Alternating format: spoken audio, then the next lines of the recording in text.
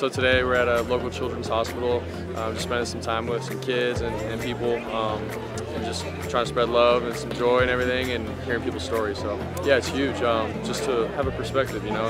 Life's not all about football and all that stuff that we're doing for our job, but for this, to have a platform to be able to come and speak to just people, maybe who need it or just looking for something, but to spread love. So. There you go. So you flying Wow. And you guys, when you guys went here against the Cowboys, you guys made me win $5.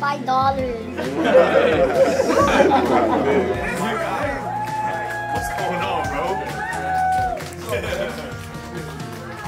Holy cow. You got all the linebackers and tight ends.